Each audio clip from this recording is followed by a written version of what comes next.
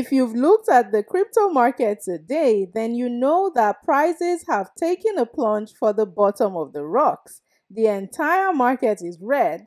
Major players like Bitcoin, Ethereum, and BNB have lost in double-digit percentages. And according to Bloomberg, the crypto market has lost over $1 trillion in value due to this recent crash. But what is the reason for this? Why did the market take a plunge to the lowest it has been in several months? Unfortunately, there is more than one reason for this crash. For one, China made all cryptocurrency transactions illegal and ordered the shutdown of Bitcoin mining in one of its provinces. This should not have come as too much of a surprise because China has been talking about this for a while now.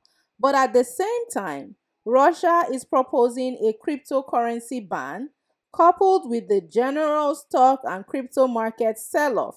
So all of these reasons have combined to produce the cumulative effect of our current crypto crash. Will the market stay down forever? Of course not. How long will it take before the market comes back up? Nobody can actually predict this accurately. What can you do now that the market is down? You can implement recovery strategies such as buying more crypto at these cheap prices to bring down your overall cost of purchase. This is known as averaging down, and you do this if you still have spare money. For those of you who have already invested all the spare money you have, you just do nothing. Hold on for dear life and wait for the market to come back up. Do not sell your coins in a panic because that's the absolute worst thing you can do. I go more in depth into all of these strategies in my crypto trading course, which is on Udemy. You will find the link in the description box of this video.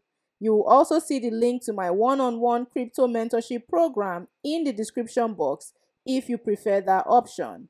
Thank you for watching and God bless your hustle.